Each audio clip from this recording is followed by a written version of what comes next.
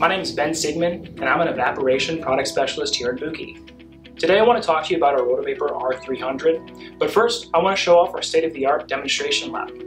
Come on in.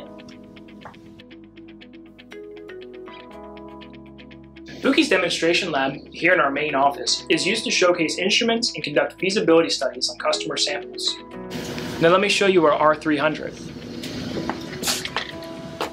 This is our flagship model, which boasts all of the features that define a Rotavapor, as well as some advanced features which set the R-300 above other models. The basic features and functional principles of a rotary evaporator are the same. A sample is placed in an evaporating flask. The vacuum pump lowers the pressure of the system. And the advantage to vacuum distillation is that it allows for a gentler and more efficient solvent removal since the boiling point is related to pressure. Reducing the pressure lowers the boiling point. However, usually some heat is provided by a bath to speed up the distillation. A manual or electronic lift lowers the flask into the bath and rotates to increase the surface area for evaporation.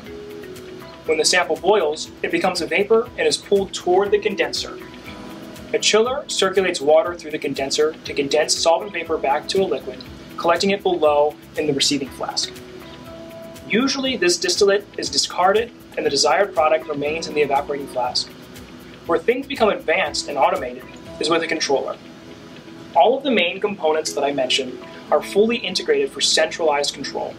The controllers also have a solvent library to predict ideal vacuum conditions based on the available heating and cooling temperatures.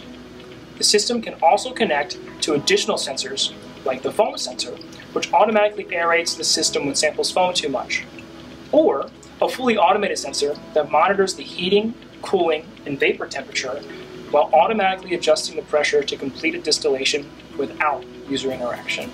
I have to go check some emails, but I'll be able to monitor the progress of my distillation directly from my phone. It's almost like being two places at once.